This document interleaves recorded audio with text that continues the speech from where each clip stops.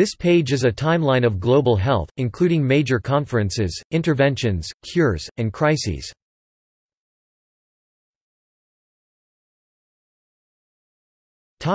Big picture.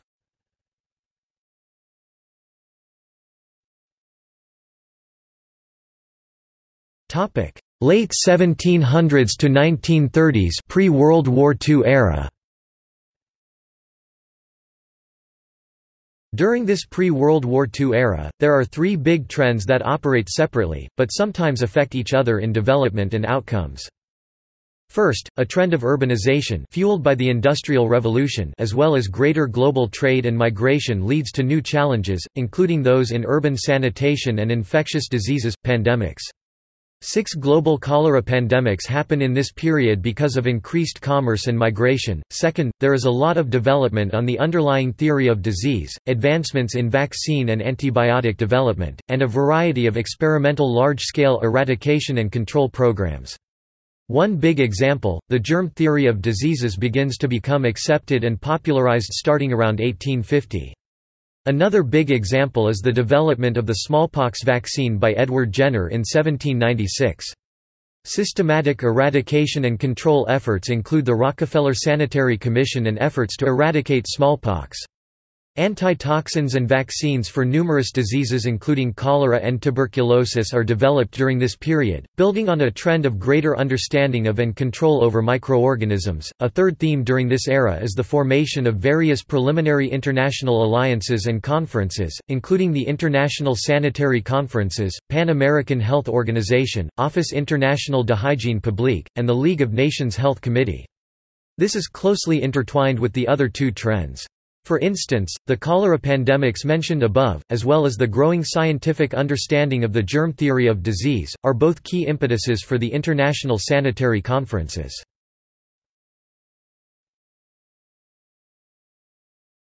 Topic: 1940s, early 1960s, post-World War II era.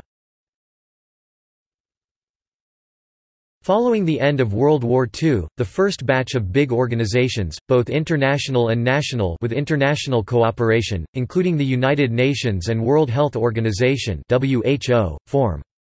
Beginning with the United Nations Relief and Rehabilitation Administration for Relief of Victims of War in 1943, there is a big push to begin creating large-scale health initiatives, non-governmental organizations, and worldwide global health programs by the United Nations to improve quality of life around the world.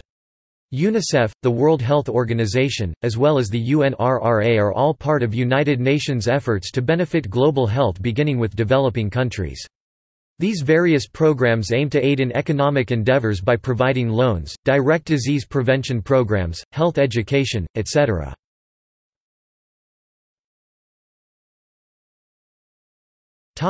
Late 1960s to 1970s. After wrapping up complications caused by the end of the war, there is an international energy put into eradication, beginning with the complete smallpox eradication in 1979. There is greater dissatisfaction with WHO for its focus on disease, infection control at the expense of trying to improve general living conditions, as well as disappointment at its low budget and staffing. This atmosphere spurs other organizations to provide their own forms of aid. The Alma Ata Declaration and selective primary healthcare are created to express urgent action by all governments and citizens to protect and promote the health of all people equally. More organizations form following these new active attitudes toward global health, including the International Agency for Research on Cancer and the Doctors Without Borders organization. Publications like the WHO Model List of Essential Medicines highlight basic medicines required by most adults and children to survive, and set priorities for healthcare fund allocation in developing countries. Generally, there is more buy-in for the idea that direct, targeted efforts to address healthcare could be worthwhile and benefit many countries.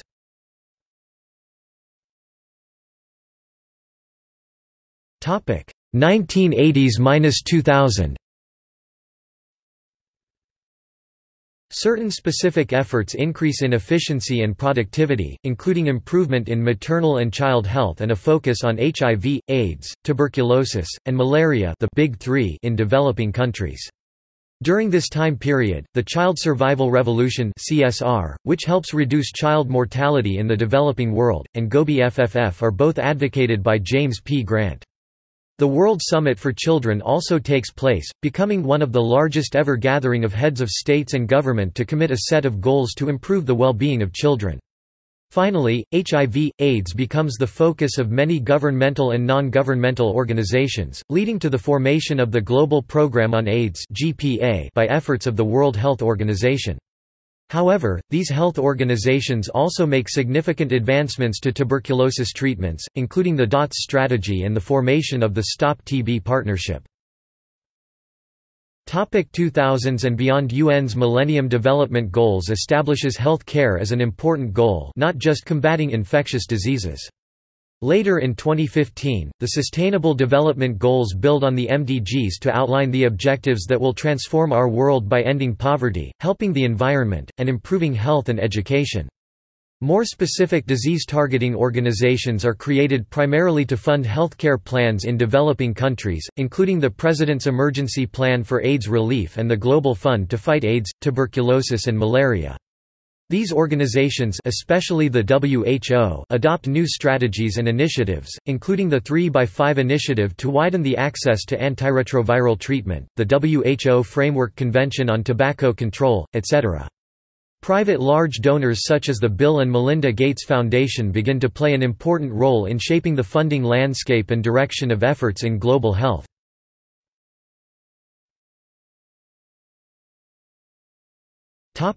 Full timeline.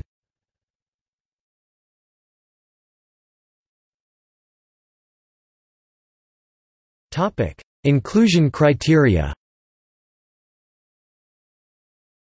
The following events are selected for inclusion in the timeline: major medical advances, such as the first vaccines or antibiotics for important diseases. Major disease outbreaks, particularly those that played a key role in identifying key medical facts about the nature of disease or epidemiology. Key programs, innovations, and strategies in delivery of treatments and healthcare supply chains. Government policies or healthcare systems that are the first of their kind in the world, or have global significance for some other reason. The forming of trans-national organizations and private foundations that either directly deal with global health, or fund and manage other organizations that do. Note that we also include some emergency medical relief organizations, because they have played an important role in identifying and combating disease outbreaks in the aftermath of natural or man-made disaster. Important conferences related to global health. For conferences held regularly, we only include an event for the first time the conference was held, or if there was a particularly influential conference, we do not include incremental advances in medical science except the most important ones. Rollouts of policies by different governments, or changes to local healthcare structures, except those that are pioneering. To understand healthcare at the country level, you can see the timelines of healthcare by country. Incremental changes to existing transnational organizations or private foundations in their global health programs, except those that have significance as pioneering new approaches to global health.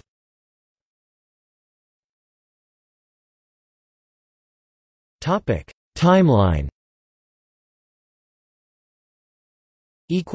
See also